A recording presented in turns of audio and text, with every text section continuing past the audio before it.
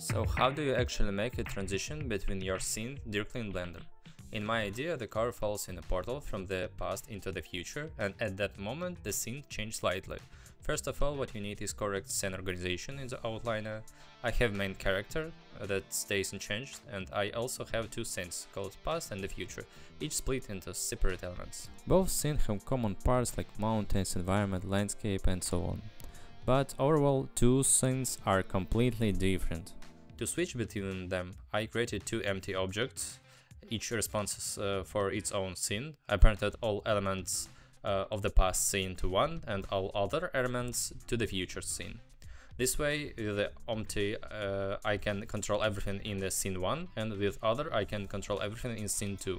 At the moment that I need to switch scenes in one frame, the past scene simply scales down to 0, while the future scene scales up from the 0 to its normal size. So with just couple keyframes, we switch between two scenes.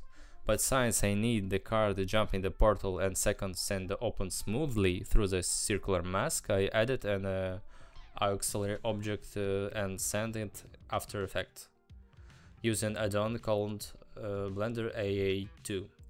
To do this, we need to select our camera and the object what we want to transfer. In general, we transfer just a point in the form of composition or shape which can be modified. We select the camera and the object, what we have in scene, then click Export Data to IA. If After Effects is open, the add-on automatically finds it and imports all necessary elements.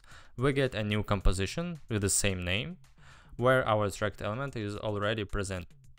Then, inside the element, we can edit it, scale it or animate it with After Effects tools. After that, I rendered both scenes separately, like sequence, and I have one render from future, and the car passes through our plane, and the transition I make the blend using the mask. I added a camera shake directly in Blender, right near the plane. Both scenes contain the camera shake. How I make a portal effect with a chromatic distortion I already explained in the previous short. Thanks for watching, don't forget to subscribe.